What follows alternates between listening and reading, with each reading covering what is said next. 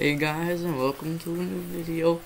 In this tutorial I'm going to show you how to make an overhead GUI that displays the player's username. I'm not making part 2 of the clicking simulator tutorial today. I might make it later today, or I'm going to make it tomorrow.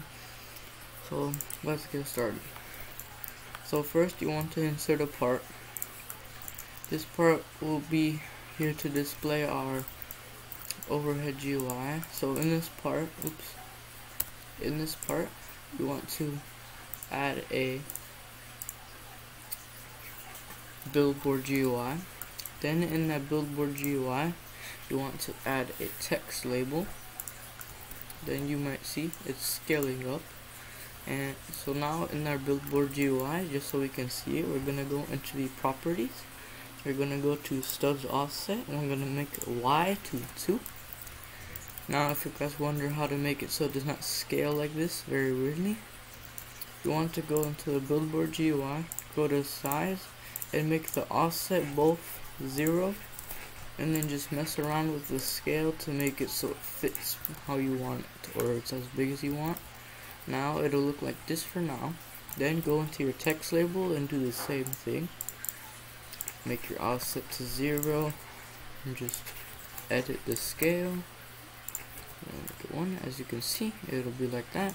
Then for the text to not scale so funny, you can press the text scaled in the text, and there we go. It will not scale up so big. Now I'm just gonna make this say name for now.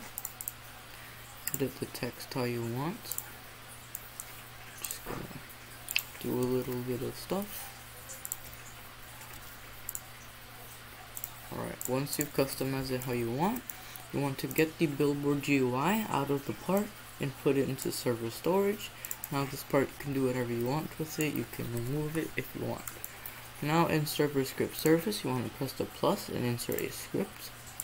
Now in our script, we're going to get when the player is added and make in a past player. So game.player.player added connect function player. Now we're going to get the player's character. So player.character added connect function character.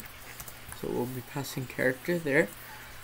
Now before all of this, we should actually make a local, and let's make this local overhead, and this will equal to servers game.server-storage.billboard GUI, or whatever you named your overhead GUI. So after you've written all of this, basically you're making an abbreviation for the overhead GUI, so we don't have to type out all of this. We just have to type out overhead and it'll input this for us. We're getting when the player joins, and we're passing player, and then we're getting when the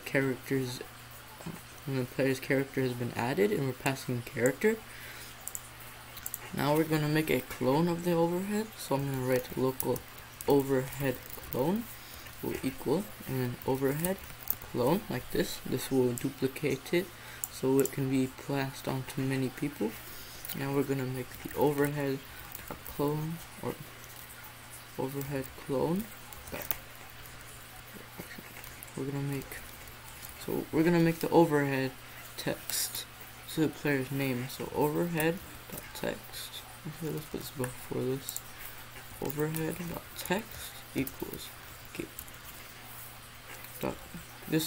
so after we pass player and we get the character added, we're gonna do overhead.text label.text equals, and then we're gonna just do 2 quotation marks, and then we're gonna do a continuation, and then the player's name.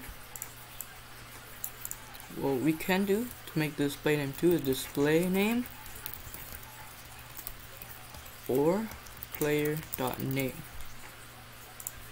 So if the player has a display name, we'll display the display name, and if the player doesn't have a display name, we'll just display their username. Now we're going to parent the overhead clone, so we're going to do overhead clone.parent equals character. We're going to do player.character, or let's do character.head. So this is getting the player's head. This is the final script. So now once we join the game, we should have a overhead GUI.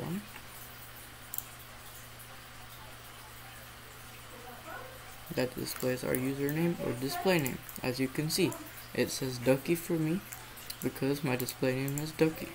Now let's say if I remove it showing the display name, if I just remove this line, and I just make it display the username, and I join, it will now only display my username above my head. As you can see, that is what my username is, as you can see there. So that is how you make an overhead GUI display your username. I hope this tutorial was helpful, and thank you for watching.